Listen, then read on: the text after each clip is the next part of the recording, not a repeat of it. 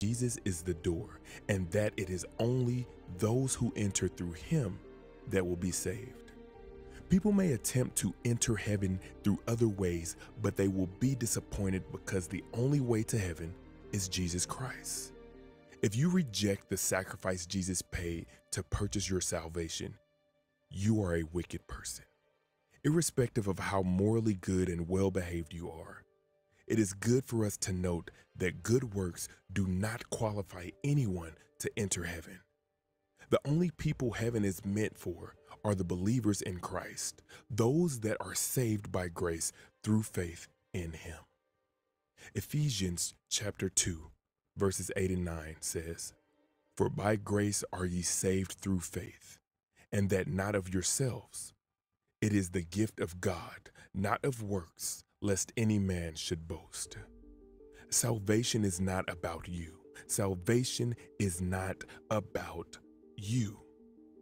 The Christian faith is not a man-centered faith. It is a Christ-centered faith.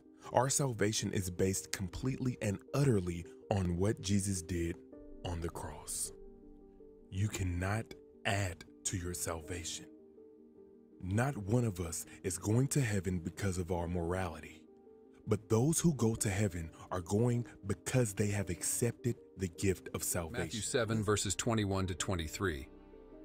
Not everyone who says to me, "Lord, Lord," will enter the kingdom of heaven. Only those who do what my Father in heaven wants will enter.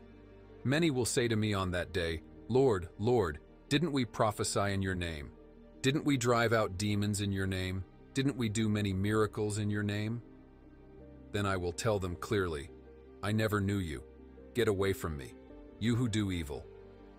This passage of scripture reveals to us that there are those who are assured they are going to heaven, but in actuality, they have no reason to be assured. Their assurance is false. They are doing nothing except deceiving themselves. They genuinely believe they are born again, but they are not. So, what is a clear indication that you are going to hell? There is no change in your life since you were born again. You cannot be born again and experience no change in your life.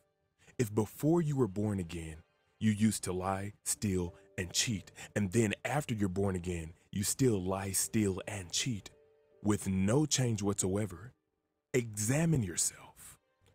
I am not for 1 second saying Christians do not sin once they are born again. We all know they do, in fact.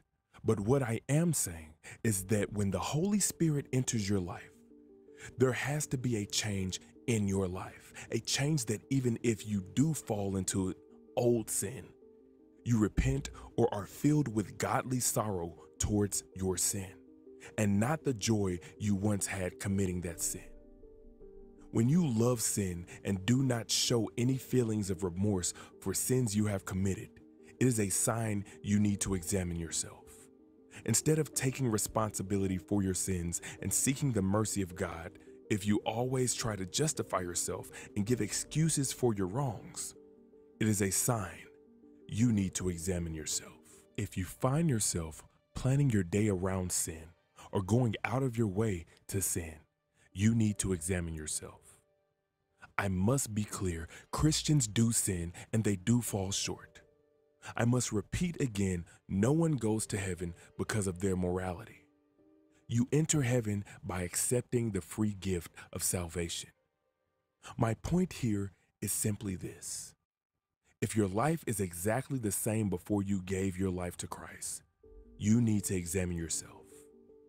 2 Corinthians chapter 13, verse 5.